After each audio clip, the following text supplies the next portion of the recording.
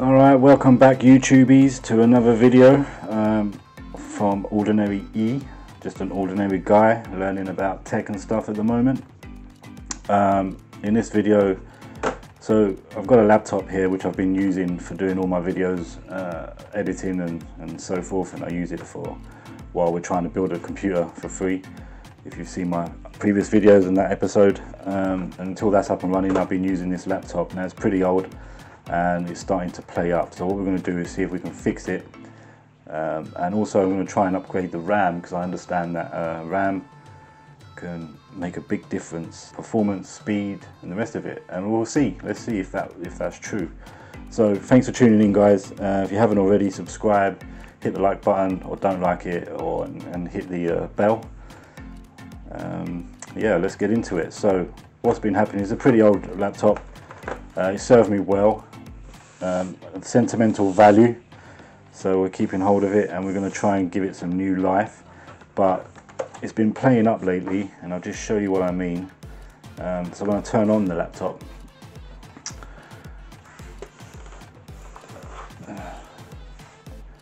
And that's basically what happens, I think. It's in some sort of boot loop or black screen.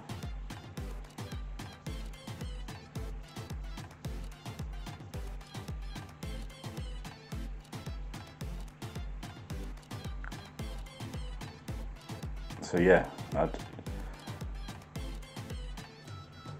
there you go. So it goes to a black screen, and then it goes to a lighter black screen, and it just keeps doing that.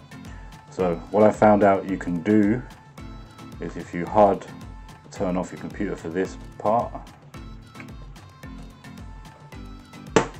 flip your laptop over, unlock your battery and take out your battery,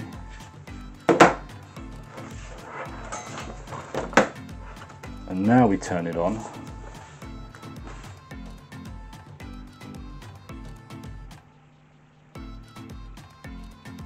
And there you go, so it's starting to boot. So for some reason, your battery affects your booting. I don't know why that's happening. Obviously the battery needs replacing, but I don't know why, the reason why that would affect you from booting up, even though you're hard powered in with a cable. So obviously it uses the battery initially maybe, and then it takes over, I'm not sure. But obviously the battery's dead, needs to be replaced. But for now we can still continue to use the laptop without the battery and hard powered on. So that's that. So that was fixed after a little tinkering. I don't know what made me think of that, but I just did it and it happened. So I got lucky there. So yeah, if you've got a boot screen that's black and it keeps cycling through that, maybe it's your battery. That's a sign that maybe your battery needs replacing.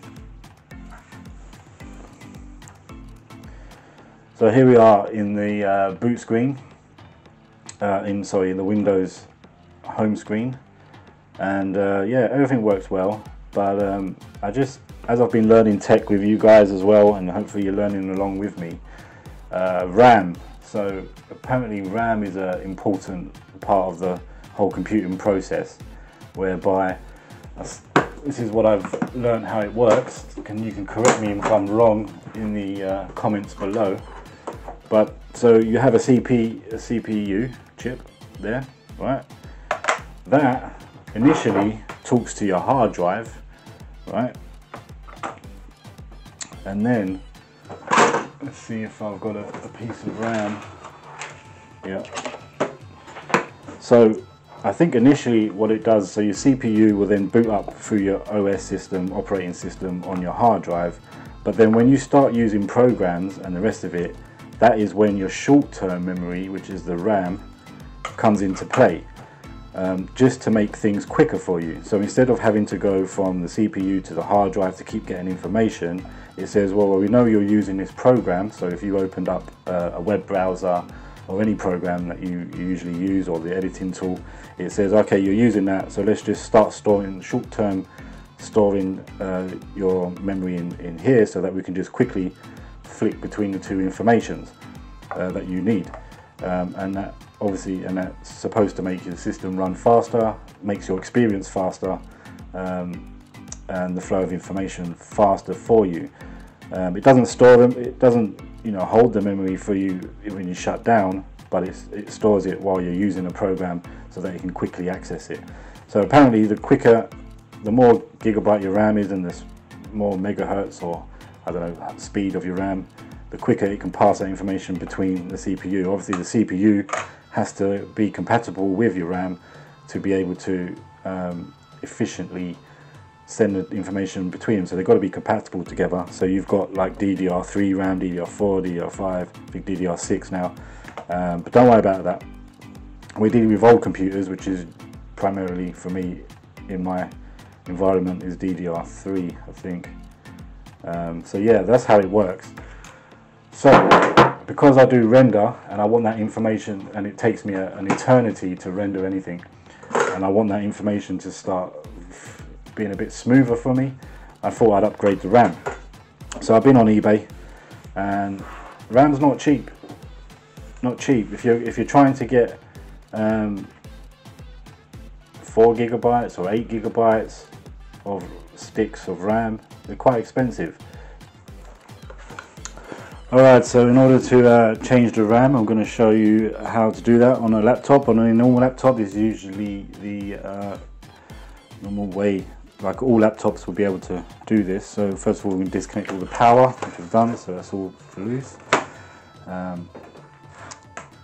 You're going to guard here over here, that's the Hurricane. Alright, so this laptop here just has the one screw. So all laptops should have some sort of compartment at the back of your laptop. And on this particular one, there's just one screw holding this in. You just lift this up, pop it out, like so. Hopefully you can see that, and that will expose the RAM, also the SSD there, the hard drive, and the battery, which doesn't need replacing. So what we're going to be changing is obviously the RAM, like we said, and to do so, there's two clips either side. You just push them to outwards, and then the RAM pops up, and then you just simply slide it out. So that's the 2 gigabyte RAM that we're now going to swap for the 4 gigabyte RAM. So it gives us 8 gigabytes in total, and then you simply just again line up the notch, just like a PC, they have a notch, line it up with the tooth, the plastic tooth, slide it in gently, not too hard.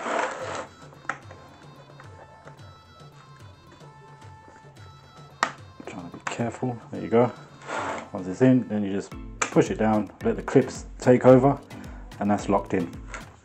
And that's it, guys, we've now installed the RAM.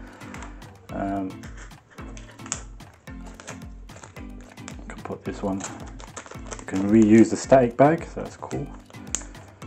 Can you hold that for me? Okay, cheers.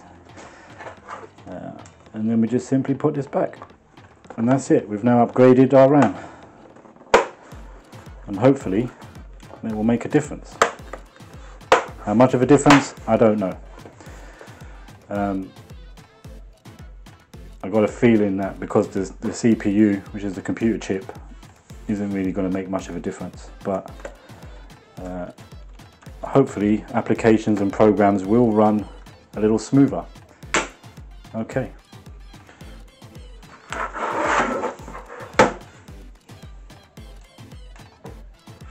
Alright guys, so we've now loaded back into Windows home screen, and let's just see if it recognizes the RAM. So we go to Task Manager again, Control Alt and Delete. Open up Task Manager. It doesn't feel any faster. We'll go to Performance. Make this bigger. And yeah, it says we've got 8 gigabytes of DDR3 RAM now. Available 5.4, so we're still only using 2.1 gigabytes of RAM, but hopefully now everything I do will then seem faster.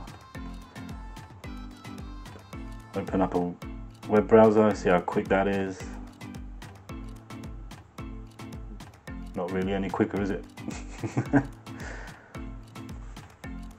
Oh yeah, that's quicker. That's a little bit quicker.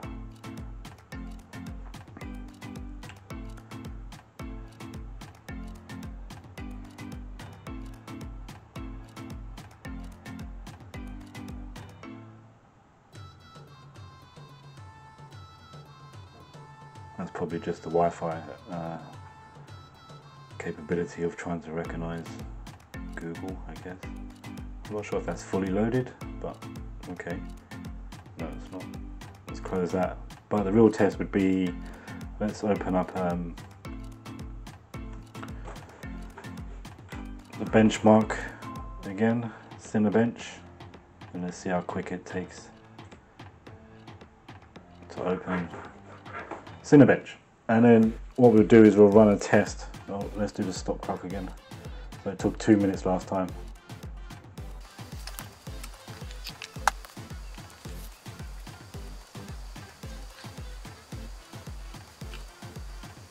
Stop. Okay, so it is quicker.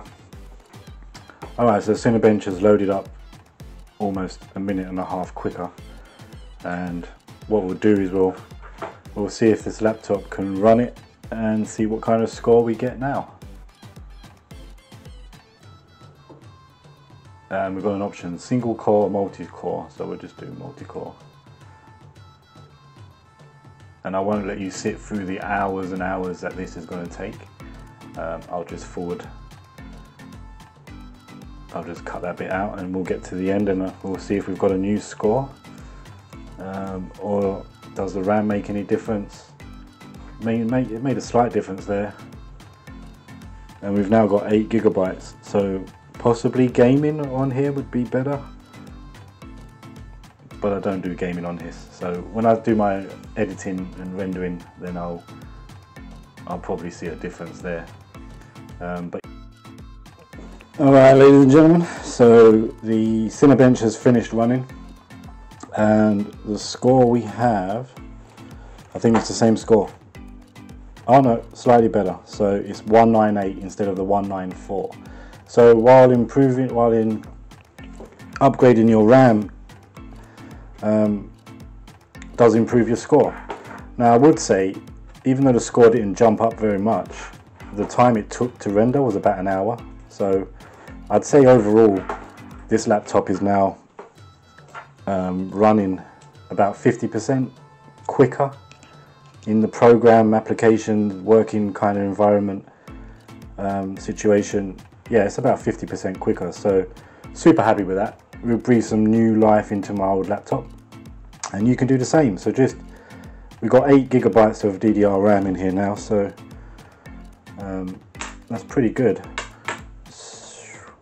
We probably could upgrade a few other things, which is like the SSDs, probably 10-15 years old in here. The read and write speed of other SSDs are much more quicker these days, so you probably could do that, but overall I'm happy. The real difference is going to be when I edit this video, so I'm going to notice the difference there. One other thing, guys, if you know how to access the BIOS of this laptop, because I don't know, can you let me know down in the comments below? I've tried delete, I've tried F1 when booting up. It's not seemed to working. I mean, I'll give it another go here. So restart.